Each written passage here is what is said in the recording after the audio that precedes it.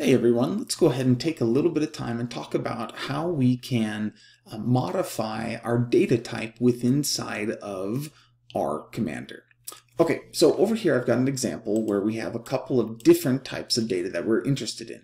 And remember, like our basic types of data that we have is we have numerical data and categorical. That's our two kind of big breakdowns. And then we have difference in here of discrete data versus continuous data for numerical, and nominal and ordinal for categorical. Now, inside of Rcmdr, it basically takes care of numerical data just fine. We just have to make sure that it reads it as numerical, but it automatically, by default, puts everything as nominal data. And sometimes we actually have ordinal data that we want to handle. Okay, so let's go ahead and capture all of this data that we have inside of our Excel. And I'm just going to copy this guy. And let's go ahead and bring it over to Rcmdr. So let's go to our data import, and we can do it from our clipboard, and with tabs, click OK. And when we look at our data set, it looks like that it has it all right here, and we are doing just fine. All right, now what we can do with this is we can go to our basic statistics, and with our data, we can go to manage our variables in our active data set, and we can change the variable type, which is really handy. So let's go ahead and click on that.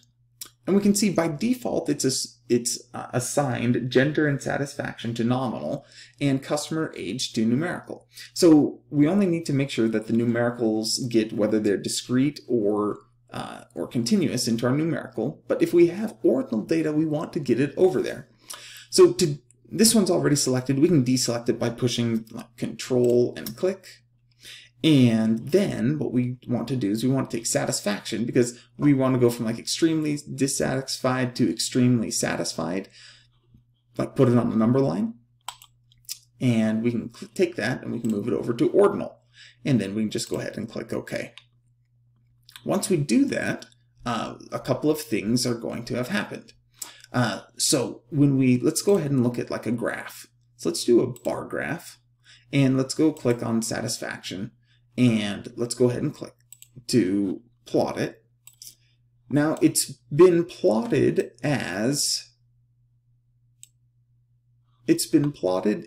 ordinal, but the factor levels that we've put in are these factor levels, and the factor levels are only done by alphabetical order.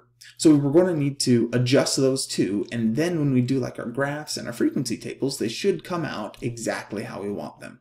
Okay, so let's go ahead and take a look.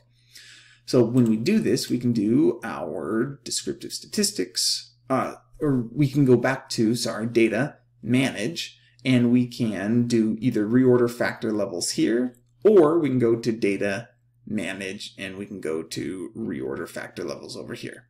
I'm going to stick with this side for right now. And data, manage variables, reorder factor levels. Click on that.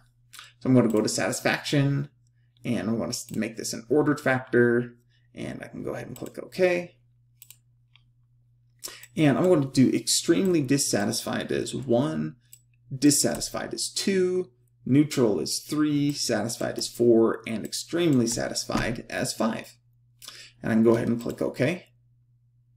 And now when I do this graph of this bar graph, and I do my satisfaction again, and I click OK. Now this time, check it out. It has put them in the order that we're actually interested in. So that is how we can force our categorical data to be recognized as ordinal data and not just the nominal. Now when we have ordinal as well, when we do our frequency tables, we want it to give us like the cumulative, relative frequency, and some of those other things that we don't need with nominal. So when we go to like our descriptive statistics and we want a frequency distributions for our qualitative or categorical, and it says we have nominal variables and we have ordinal variables. So I'm going to go ahead and click by ordinal, and I'm going to go ahead and click OK. And here we have the counts, the frequencies, the cumulative frequencies, the cumulative count and the cumulative frequencies. So that is very handy that it will do all of that for you because we have it as an ordinal variable. So that's how we can make Rcmdr see our categorical data as ordinal data.